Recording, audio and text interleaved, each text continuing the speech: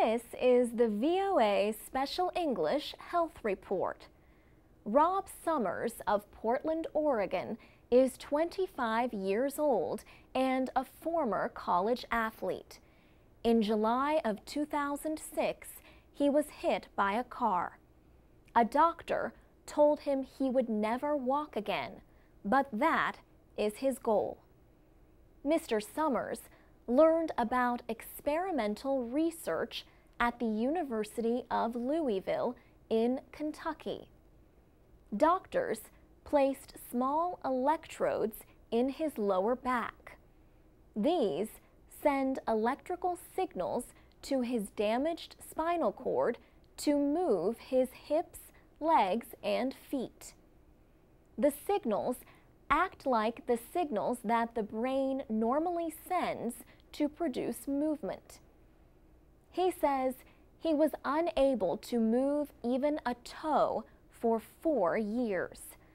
But on the third day of turning the simulator on, he was able to stand independently.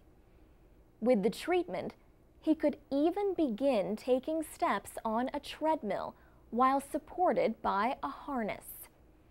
Mr. Summers can stand for up to 4 minutes at a time or up to an hour with assistance. He received extensive physical training. His spinal cord had to be retrained to produce the muscle movements needed to stand and take assisted steps on the treadmill. The treatment has also helped him regain some control over his bladder. Researchers are calling his progress a medical breakthrough. The work is described in a study in the Lancet Medical Journal. The lead author, Susan Harkema, says there could be a day when Rob Summers and other paraplegics like him will be able to walk again. But there is still a lot more work to do to reach that day.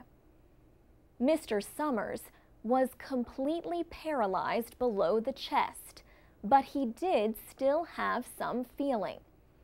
The scientists say they do not know how the treatment would work with patients who have no sensation at all below the injury.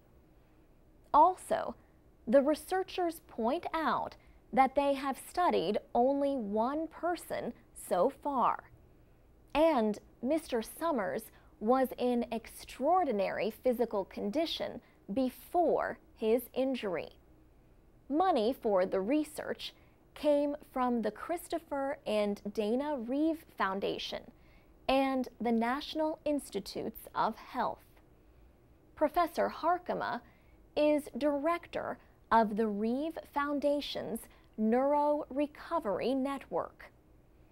The 11-member team also included scientists from the University of California, Los Angeles, and the California Institute of Technology.